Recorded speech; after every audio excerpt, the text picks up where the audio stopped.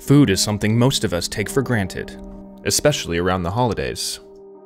1 in 7 adults experience food insecurity and are unsure where their next meal is coming from. Hunger does not discriminate and affects every community across the country.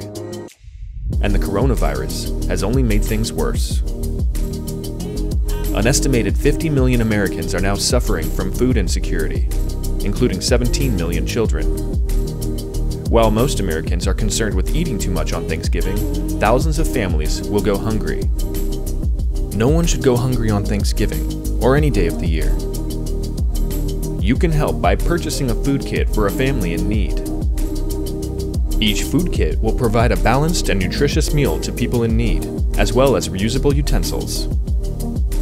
Let's give families that have fallen on hard times something to be thankful for.